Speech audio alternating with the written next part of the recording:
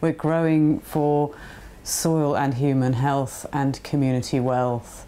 And I think this is what is missing currently in the food system, is the connectedness between all these different facets of the food system. We need to take things wider to raise awareness, and working together in a group like this has brought out so many things that we can say and do, working with policymakers, change makers, whoever they are, to influence the food system now and to work with it for the better health of everybody.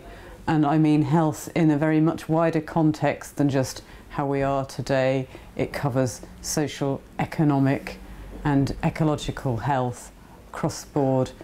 There's no more important thing than the way we produce and distribute and share our food.